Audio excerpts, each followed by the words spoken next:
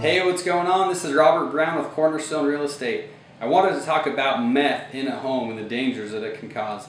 If you're living in a home with high levels of meth, it can cause you to become very sick. So it's important to get it tested if you're at all worried your home has ever had meth used in it. Some things to look out for is if you're buying a foreclosure, a short sale, a vacant home, maybe just a home that's really beat up and has kicked in doors, or if you're buying a home that's been a rental property. You just never know what has gone on in that home, so it's a really good idea to get it tested. It's pretty easy to get it tested. Most home inspectors charge about $100 to get that tested.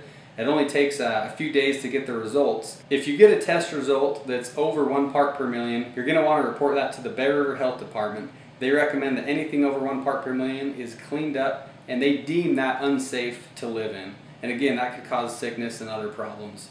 If it's under 1 part per million, but there is some traces of it, you might just want to consult with your home inspector or the health department to see what you should do in that scenario.